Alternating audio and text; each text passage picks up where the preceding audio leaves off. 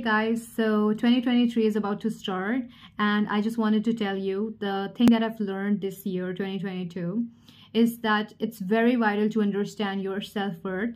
Once you start understanding your self-worth, when you start giving yourself that royal treatment that you deserve, you will actually start making perfect choices in your life. And wherever people are just, taking advantage of you, you actually kick those people out of your life because you actually understand your self-worth.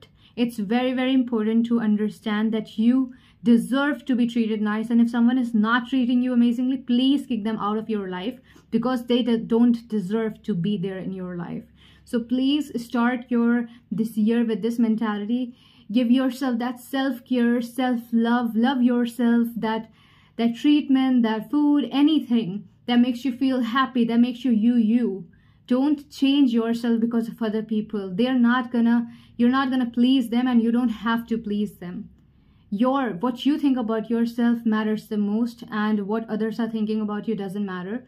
And respect your parents, love yourself, love your life. Don't think that, oh, I'm just born here and I don't know what's my purpose, what am I gonna do in my life. I don't think so. You should think about that.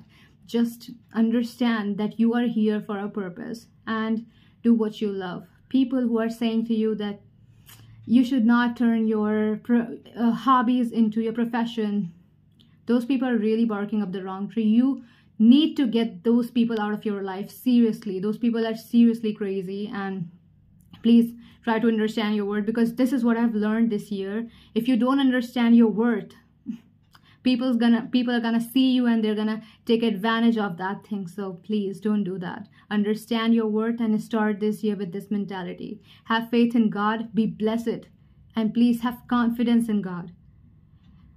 Sometimes people are gonna disappoint us, but God is never gonna disappoint us. Happy New Year, guys. Love you all.